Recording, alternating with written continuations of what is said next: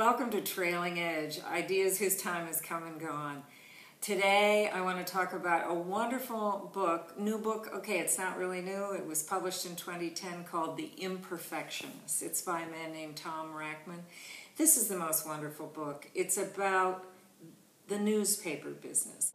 And it's wonderful because it's very funny, but it's also quite serious. Now, I'm going to tell you about my two favorite chapters, although everyone is terrific. The one about the obituary writer is just amazing.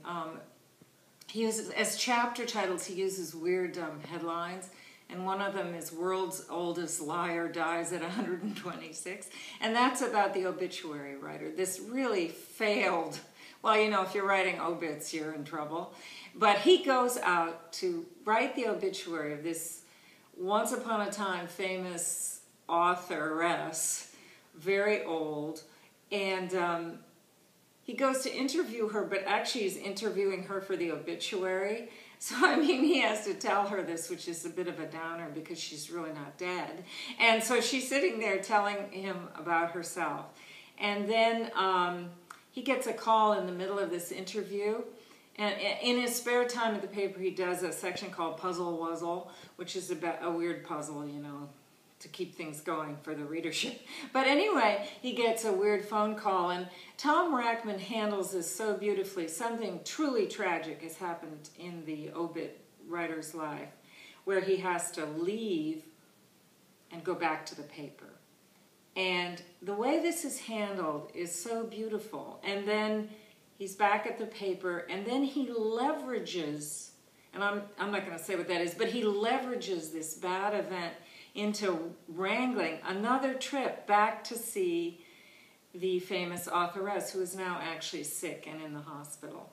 And their meeting is so fraught and so intriguing that it's absolutely wonderful. And the fact that he has somehow turned his own tragedy, which was also about death, into a relationship with this lady who is about to die.